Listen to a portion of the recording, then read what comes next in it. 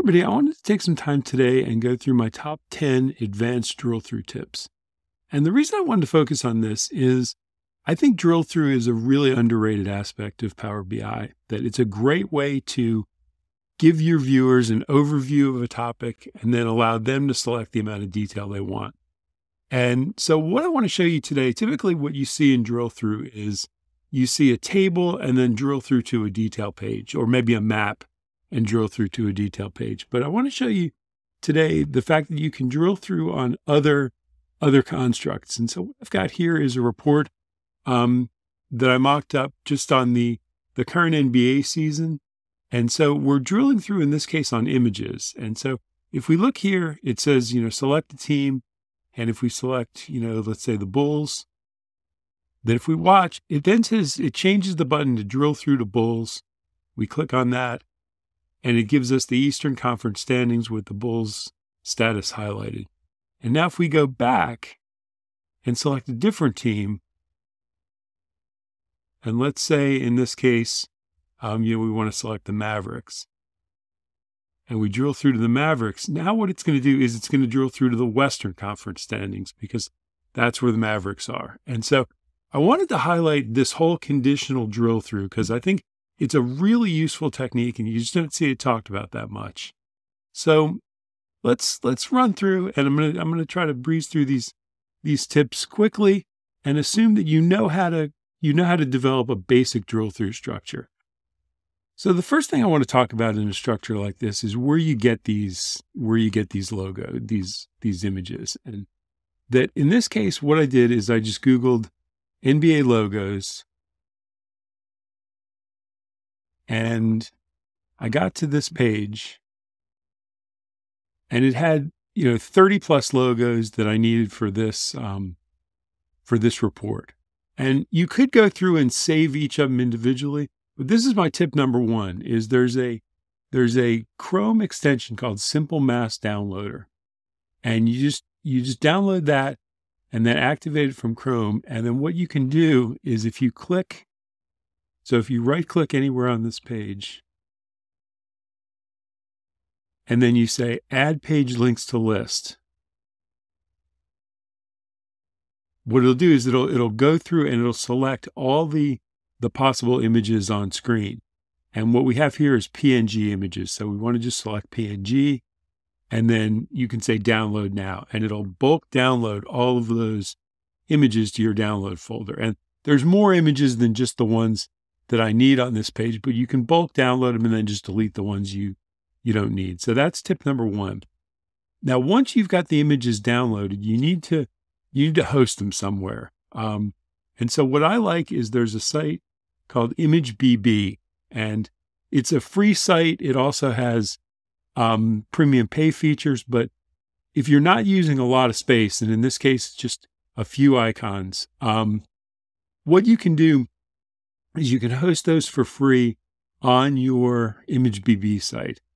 What I've done is I've just uploaded those files that were downloaded from the mass downloader and uploaded them to ImageBB. And now what we want to do is we want to go to embed codes.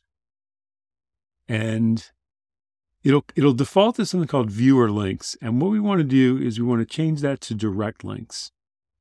And you'll see what that does is that changes it to a link that uses the title of the uploaded file. And so in this case, it's got all the team names.png at the end of the URL. And we can use that to link that URL back to the team names and include this URL in our main tables.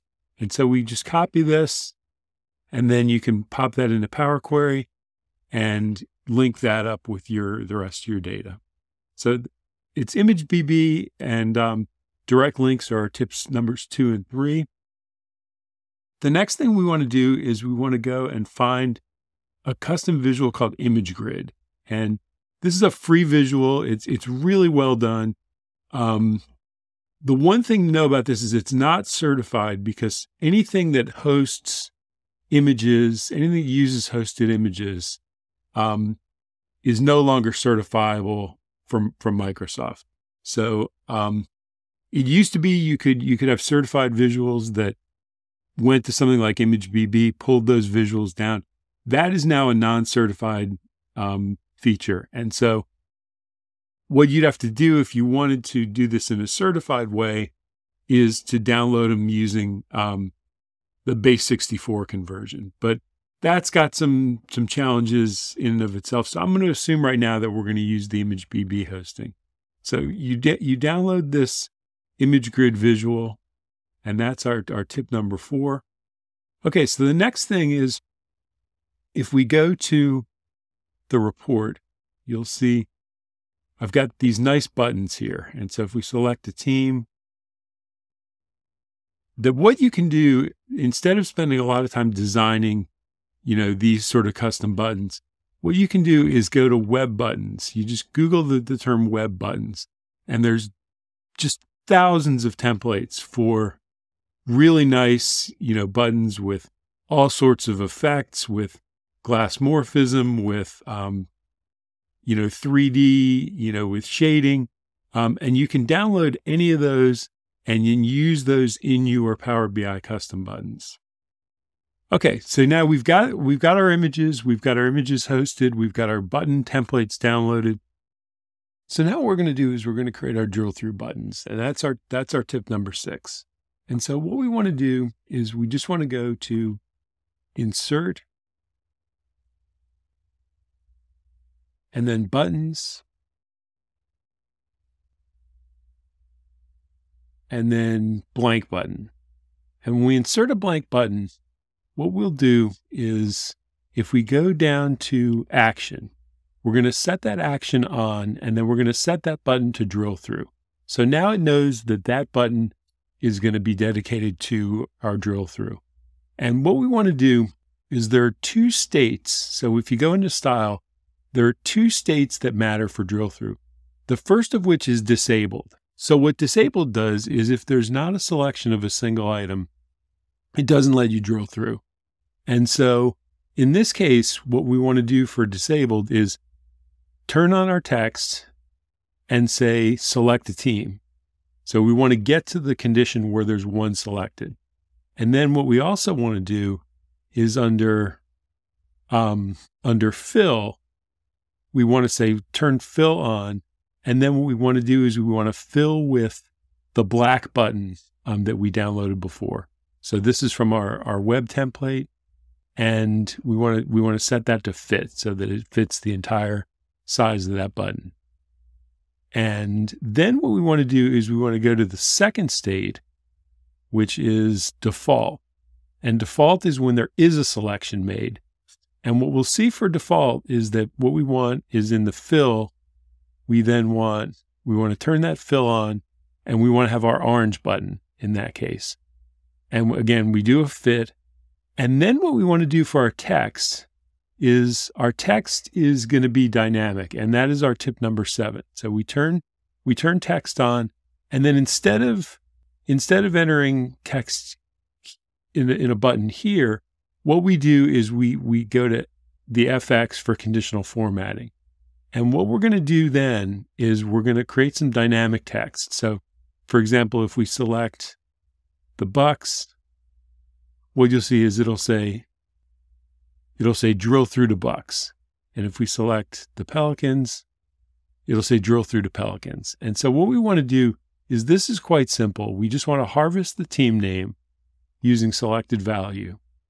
And then what we want to do is we want to create a button text, a DAX measure for the button text, which all it does is, if we go up here, it just says drill through to, and then we concatenate the harvested measure for the team name. And we just want to assign that measure to our conditional formatting. And if we jump in here, what we'll see is that's exactly what we've done. We've done format style field value, and we've assigned the button text to that. So that is our tip number 7. Tip number 8 is conditional drill through. And so what you can do is, we've got our page names down here. We've got select, we've got Western, and we've got Eastern. And what we can do here is we can have a measure that determines which page we're drilling through to. So all we do here is we just basically say, if the selected value of the conference is equal to Eastern, then we drill through to the Eastern page. And if it's not equal to Eastern, we drill through to the Western page. And so that's how we control the conditional drill through. And so all we have to do is then in our buttons where we say action, we look at destination, and again, we go to conditional formatting, this FX button, and we do field value, and then which field should we base this on? We're basing it on the drill through measure that we just looked at. So that is our tip number 8. Now, once we drill through, what it'll do is, based on the way drill through handles filters, it will take that team selections. In this case, where we had Pelicans, or if we have Knicks, we drill through to the Knicks. And what it does is it captures through the drill through filter the team name. And so then what we can do is, in the table, we can highlight the Knicks based on, again, conditional formatting. And if we go here to conditional formatting for background, what we've got 2 measures, one of which is for the Eastern Conference and one for the Western Conference. And if we say basically that the selected value of the team is equal to the selected value of the team in this table, which happens to be a disconnected table so it doesn't get filtered, then what we do is we change the background color to this red. If not, we don't change the background color at all.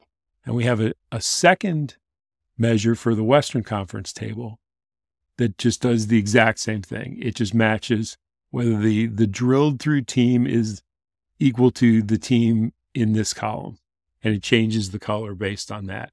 And we just assign that measure to each of the columns in our table. And that changes the color to that selected conditional format. So that's our tip number 9. And then the last tip is, what we want to do is we want to hide our tabs, our drill through tabs, because what that'll do is that will, when we look at our final published report, that'll give a really nice look here. So we've got no tabs. We've got nothing other than that main selection page. And if we select and then drill through, the only way to get back to the original home page is just through this back button. So we're not allowing the user to navigate on their own except through the navigation path that we want. And that's really important, because what this does is it allows you to control basically how the filters are used for the drill through, and not allow them to jump to pages they shouldn't be on in an order that doesn't match what you need in order to select the team, grab that team through the filter, and then pass that to the drill through page. So that is my 10 tips for advanced drill through. I hope you found that helpful. Even if this particular image structure is not what you're necessarily looking for, I think that the general tips I've talked about today are really applicable to a wide variety of different drill through contexts that you can really use creatively to improve your reports. So I hope you found that helpful. As always, thanks for watching, and I'll see you in the next video. Hey everyone, thanks for tuning in to Enterprise DNA TV. If you enjoyed the content covered in this particular tutorial, please throw the video a like. It really helps us and we really appreciate it. Also, don't forget to subscribe to the Enterprise DNA TV channel. We have a huge amount of content coming out all the time from myself and a range of content creators, all dedicated to improving the way that you use Power BI and the Power Platform. Lastly, check out Enterprise DNA's website. Plenty of resources and further learning that you can access very easily. All the best. Take care.